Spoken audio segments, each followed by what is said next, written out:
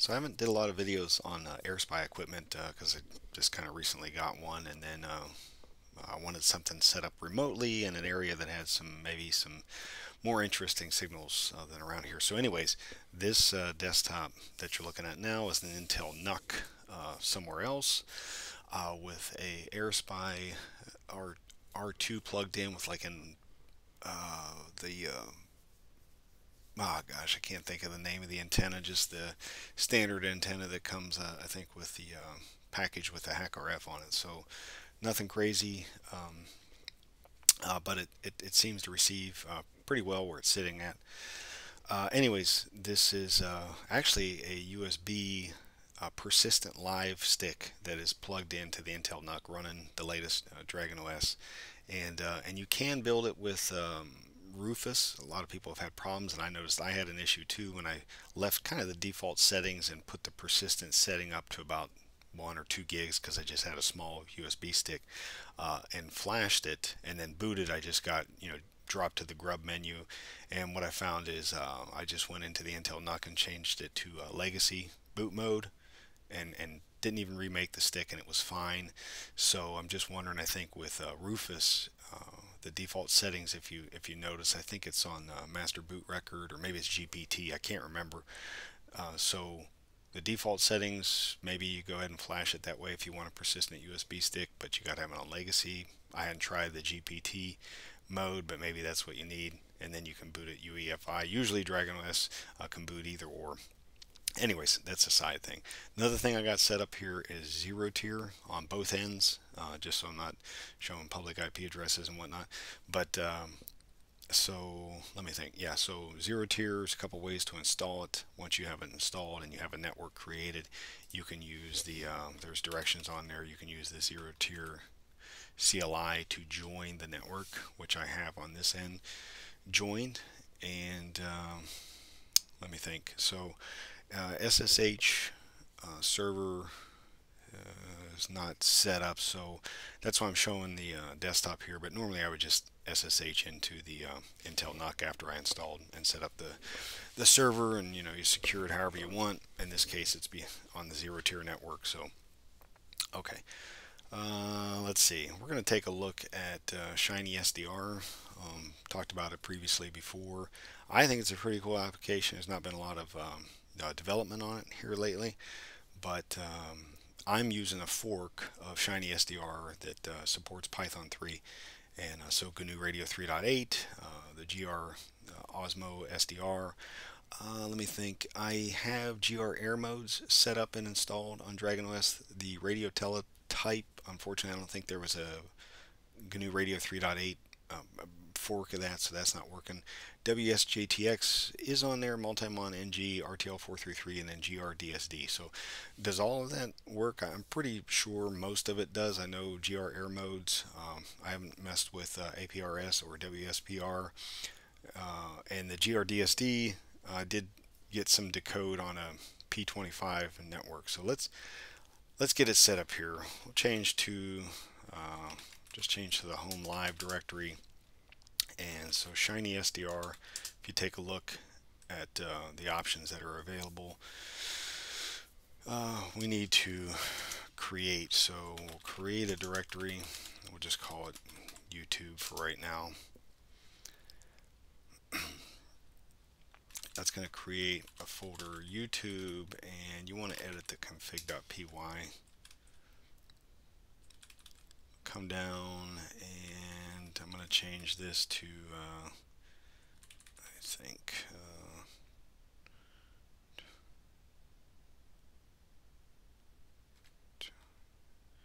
22nd. Let me see.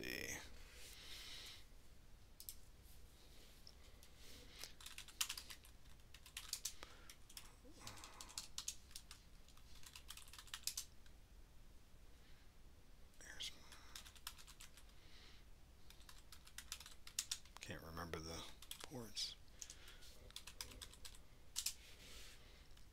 28002.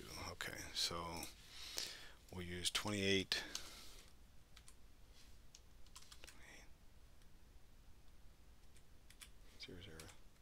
I'm going to do 28001. 002. I think there's the key that we'll need.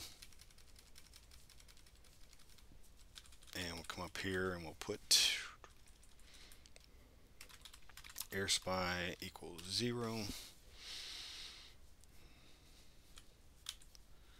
Okay. Save that file. Do ShinySDR YouTube. So that's going to start up a server. Here, yeah, you might see unable to write to plug-in catch, but should be fine. If you scroll up, we should see. There we go. So let's see. So we can see all the modes: NFM, WFM, LSB. Okay, DSD, APRS433, PS key 31 unavailable. No module. Yep, kind of expected that. Radio teletype. Okay, so this is using GNU Radio backend. Now let me think here. So we need to come over. This is the local end here. Alright, so we'll open up a new private window here, and we're going to need to go to the 0 tier address, internal here, 44 slash, and what else do we need? Let's see here, take note of this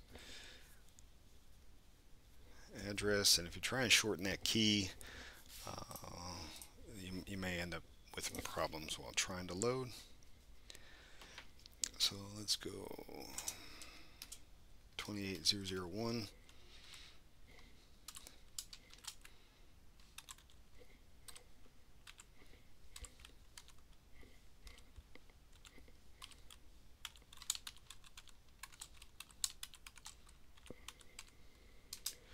Okay, that should be the address. So let's see. So now this is over the 0 tier network coming from the Intel NUC that has the Airspy plugged in.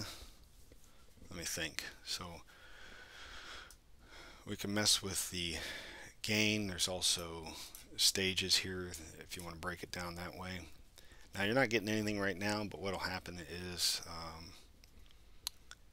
I'm trying to think, how can we hear the audio? So the audio, yeah, you should be able to hear the audio. When I click on this, you're going to drop a receiver. So now we've got a receiver. You can probably hear the static. Okay, so this is kind of web-based. So let me think here. So if we do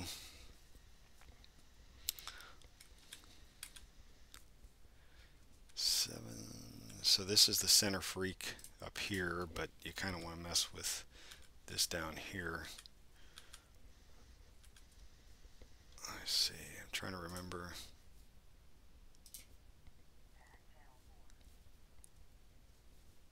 So I don't know if you heard that, but that should be using DSD. If we look over here, we can see we had the P25. Let's see if I leave it on there for a second.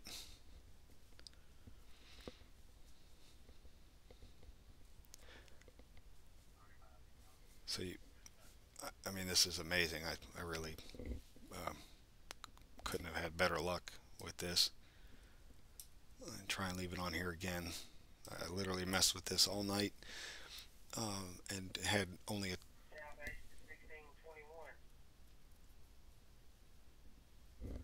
wow. I don't even want to move it now. So that's DSD, so that's using GR-DSD. So you can see out of the box, run from a live persistent stick. This is yet another way to use a combination of different applications here, all open source. So you know, it's not going to follow the channels here like you would with SDR trunk or whatever that other application is. But yeah, Okay. Anyways, I'm just really surprised that that worked that quickly. Let me think. So,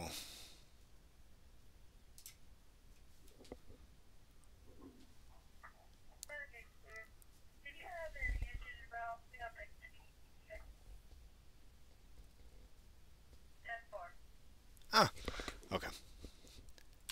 All right. Let's try and jump over to 1090 here.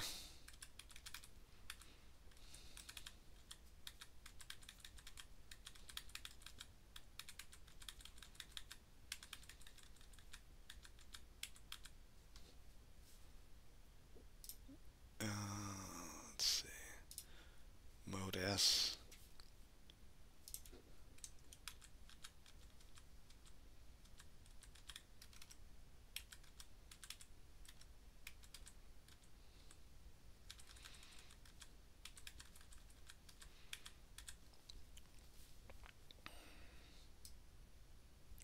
Down so we can see messages decoded, although I'm just not really clear.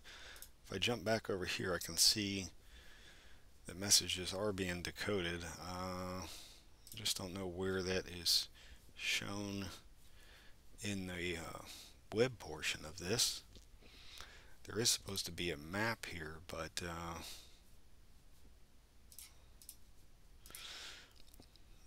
I don't see anything there. I mean, there's no locations being.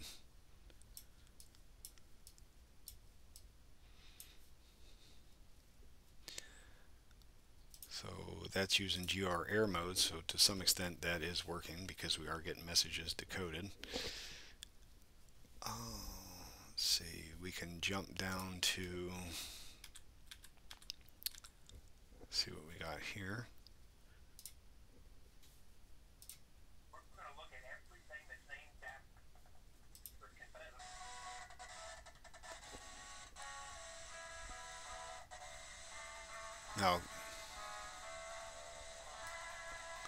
Now keep in mind this is coming over the zero tier network too, so I don't know that I'm getting the full. Let's see, what do we got here?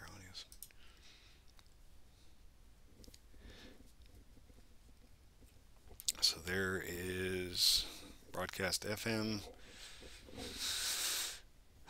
What else can we try? RTL433. I don't know that there's anything around there. Let's see.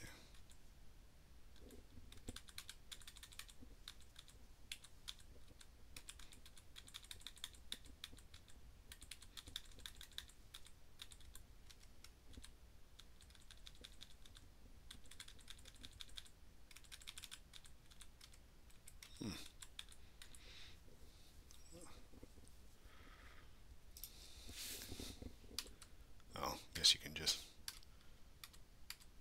punch in there. All right.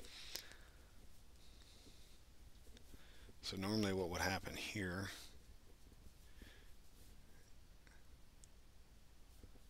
is under telemetry. Let's see.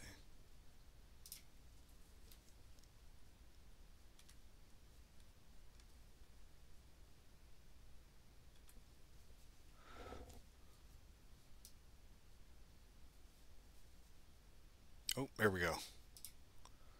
Okay, so I cut out a little chunk of time there where I was messing around with trying to find something, but here we can see now we have RTL433. The back end is working with the ShinySDR, even though there hasn't been really any development, I think, on ShinySDR for some time now. But yeah, so I don't know. I think it's pretty unique. I like the fact that it's using GNU Radio behind the scenes, and you know, you got your Mode S, RTL433. We saw DSD work, which I'm blown away by that, and then your other typical stuff, all with the Airspy back end there over zero tier, DragonOS on both ends.